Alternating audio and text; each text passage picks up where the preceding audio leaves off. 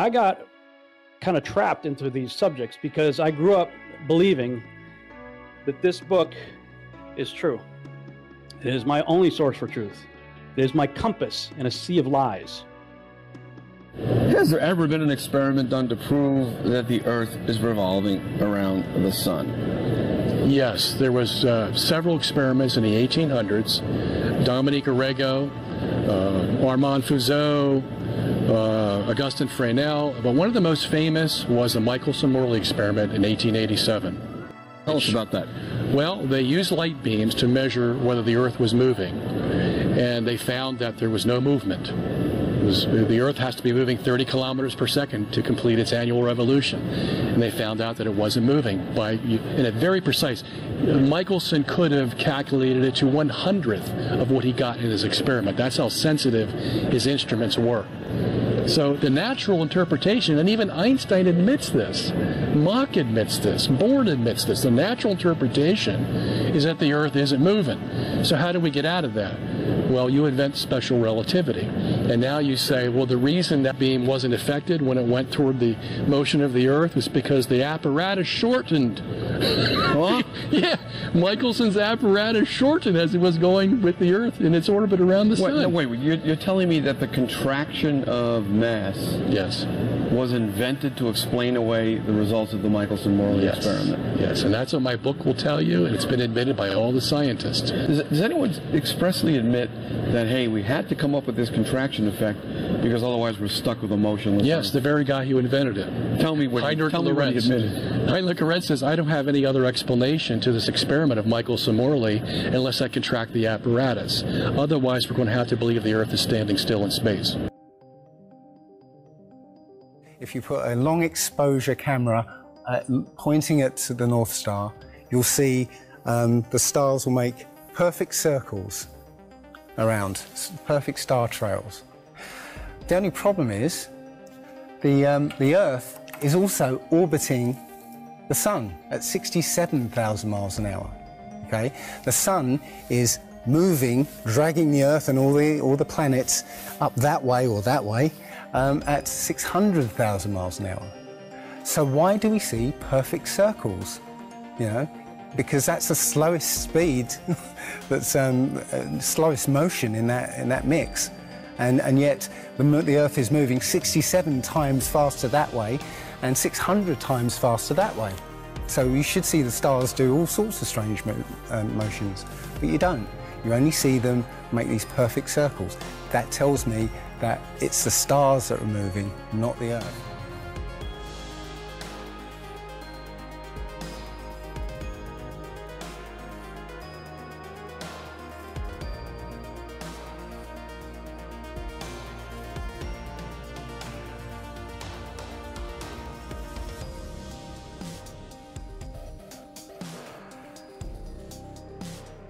And God said, "Let there be a firmament in the midst of the waters, and let it divide the waters from the waters."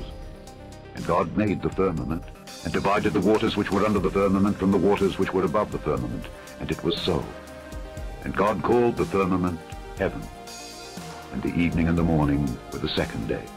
And God said, "Let there be lights in the firmament of the heaven to divide the day from the night, and let them be for signs and for seasons and for days and years. And let them be for lights in the firmament of the heaven to give light upon the earth." And it was so. And God made two great lights, the greater light to rule the day, and the lesser light to rule the night. He made the stars also. And God set them in the firmament of the heaven to give light upon the earth, and to rule over the day and over the night, and to divide the light from the darkness. And God saw that it was good. And the evening and the morning were the fourth day. For millennia, well-educated people believed the Earth was flat and placed at the center of the universe, enclosed there with a protective covering. In the early 16th century, Nicolae Copernicus introduced a different model of the universe in which the Sun lay at the center, and the Earth revolved around it. Copernicus' heliocentric model is taught today while the earlier geocentric model has been utterly rejected. If you knew nothing about science and you read, say, the Bible, the Old Testament, which in Genesis is an account of nature, that's what that is, and I said to you, give me your description of the natural world based only on this, you would say the world was created in 6 days and that stars are just little points of light, much lesser than the sun, and in fact they can fall out of the sky, right? Because that's what happens during the Revelation. One of the signs that the second coming is that the stars will fall out of the sky and land on Earth. So to even write that means you don't know what those things are. You have no concept of what the actual universe is. So everybody who tried to make proclamations about the physical universe based on Bible passages got the wrong answer. Why do you think that Truman has never come close to discovering the true nature of his world until now? We accept the reality of the world with which we're presented. It's as simple as that.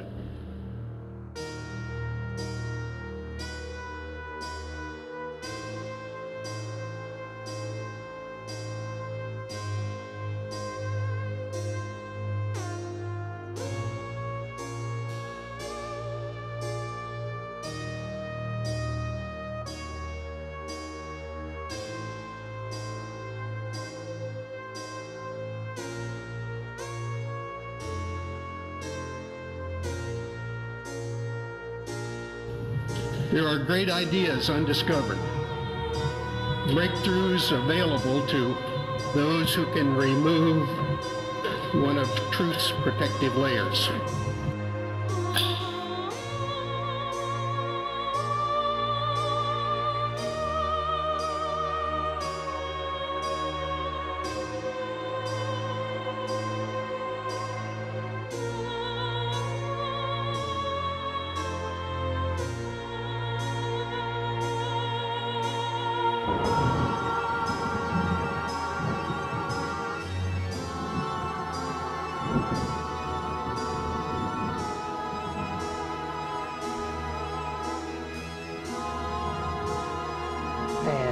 At one point I asked him, I said, man, you guys, you lied about a lot, didn't you?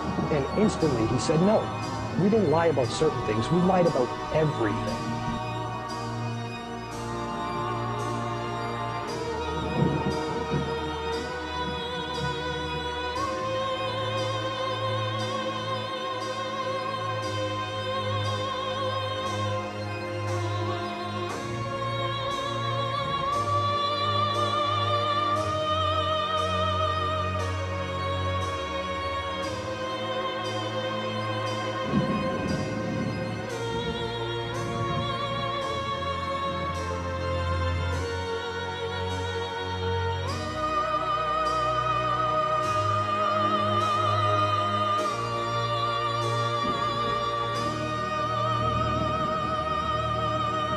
In 1986, the shuttle Challenger exploded about 74 seconds after takeoff, killing all 7 astronauts inside.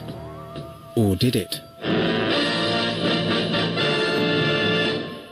It turns out that 6 of the 7 are still alive and kicking today.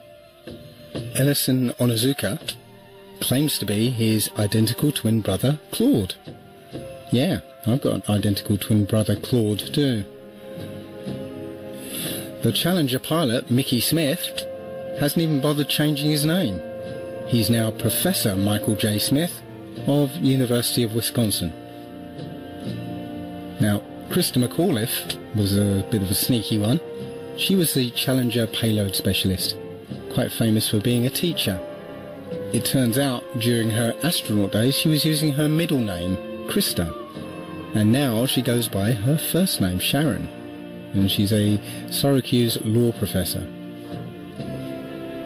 The Challenger commander, Francis Richard Scobie, is now Dick Scobie, which sounds like a rather unpleasant disease, the CEO of Cows in Trees Limited.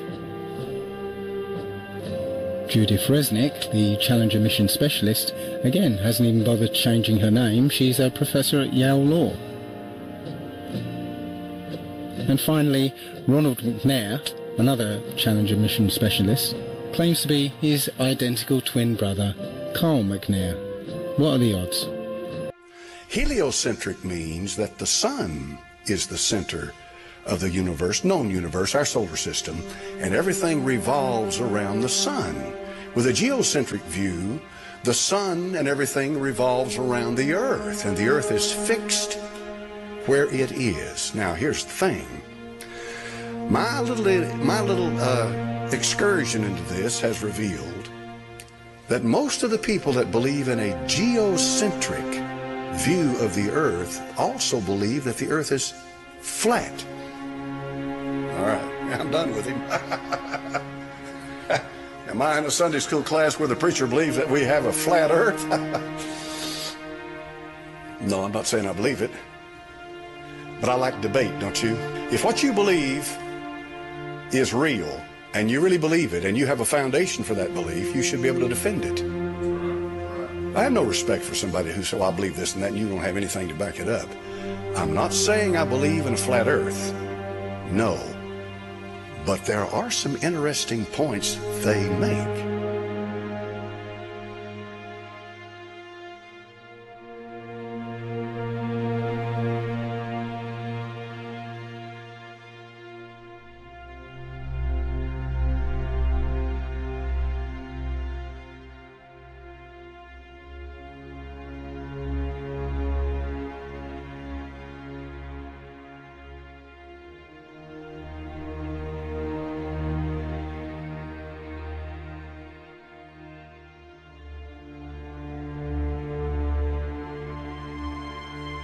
The horizon always looks flat, and I think most people would say, well, that's a perspective issue. That would be the argument, the typical argument. But if you haven't seen it, people should look at it. That you're right about the idea that there's people who have attached cameras to balloons, just independent people who've attached a high-def camera to a balloon, sent it up as high as they possibly could just to get that footage, because it is interesting to do. And you are right, as far high as it goes on any of these videos that I've seen, I'm a little surprised that you never see a curvature. Even thousands of feet up, you don't see that curvature. It's a little odd.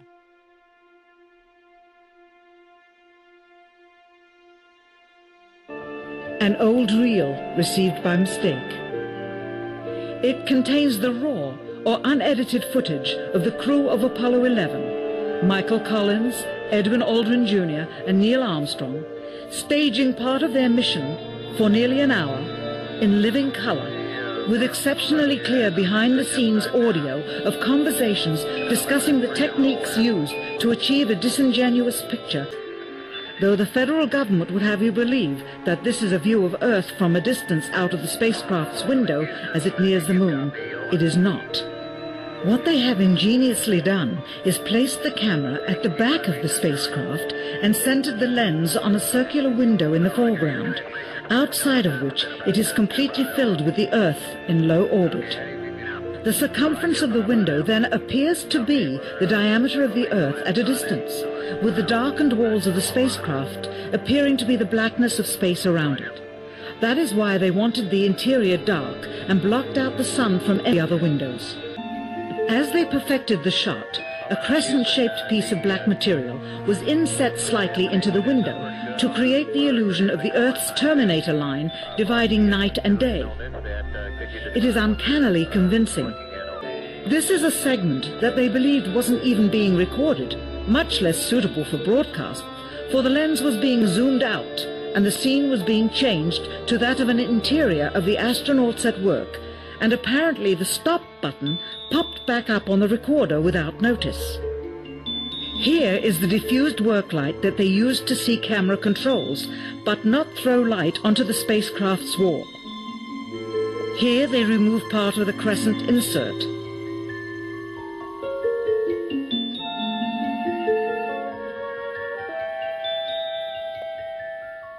Finally, the iris is opened up to see the real location of the camera and the very bright and near Earth out the window. Later that evening, they were said to be walking on the moon. How can this be when they were in Earth orbit only 9 hours earlier and the moon is some 3 days' journey away. Furthermore, if they genuinely went to the moon, why would they be faking any part of it?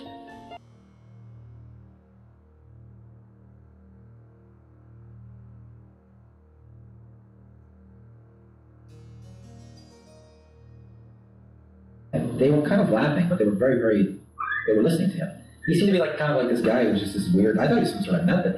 He was basically just like taking apart everything that they know or that they say every day in the office. He was basically explaining the flat earth and how it works. And he literally drew the UN flag. And I thought this was a joke on me. This was some sort of initiation to see if I'm stupid or to see if I'm going to buy this. I thought they were fucking playing with me to see if they could convince me it was flat. And what was creepy about the whole thing is that they were more laughing at me for not getting it. It never went back to it being a ball with these gentlemen that night. It might have been that at the office the next day, in front of everybody else, the underlings, but, and then for weeks, I couldn't think, everywhere I went, every time I saw a picture of the Earth, it was like just a logo, it was a painting, it was a graphic. And then I started to scrutinize the actual images of the Earth they claim are photos. And it just started looking silly, like a cartoon. Like, why is the water so blue if it's reflecting the blue atmosphere, but I could still see the brownness of Africa? Like, wouldn't I be seeing Africa through the blue atmosphere?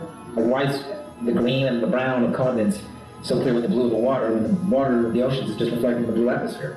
And how come the whole thing, being 3 parts water, is reflecting the blackness of space? Like, I started seeing all these flaws. And the more and more I tried to prove this guy wrong, or just to find out they were joking and pulling my leg, the more I realized they weren't joking. And the tricky part here was the weather. So we actually had to take clouds out. They stashed the clouds for later, went onto the ocean. That came from an instrument that measures phytoplankton in the sea. Where it was low, I colored it dark blue because they're low mostly in mid-oceans. And then where it's a little bit higher, it was like a little bit brighter green. Then add the clouds back in. There's a small problem with it because there's a very slight gap in between each orbit. So some of those are painted on. It is photoshopped, but it has to be. Then there was another layer to sort of simulate the atmosphere. And then there's this little bright spot. It's called the specular highlight. So it's the reflection of sunlight off of water. Those are the pieces, but you can't just slap them all together. It just didn't look realistic. It looks kind of flat, or the clouds are sort of too see-through. So I just hit Command Z a lot. There's artistry to creating the world. What I imagine it to be. Unfortunately, I'm not an astronaut. I've never been to space, but I've looked at these images over and over again, trying to sort of get the essence of it.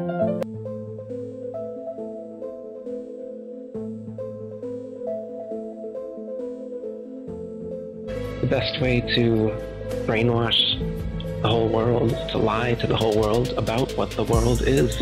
What is the earth under your feet? What is in the sky above your head? Where did we come from? It's now, this lie has now evolved into a Big Bang evolution, heliocentric spinning ball cosmology, when in reality, we're not a cosmic accidental sneeze, nothingness turned everything. This is quite obviously intelligently designed, this thing we're experiencing here, this life, this universe. Earth, throughout its life, even when it formed, it was spinning, and it got a little wider at the equator than it does at the poles. So it's not actually a sphere, it's oblate, and officially it's an oblate spheroid. That's what we call it. But not only that, it's slightly wider below the equator than above the equator. A little chubbier. A little chubbier. Yeah. Chubby's a good way. It's like pear-shaped. Found this photo, Randmere State Park. This is from Joshua Nowicki, and what you're seeing here is a mirage. We typically would not be able to see this from the Lake Michigan shore. We talked about this last night. Conditions are right on the lake that we're actually seeing a mirage.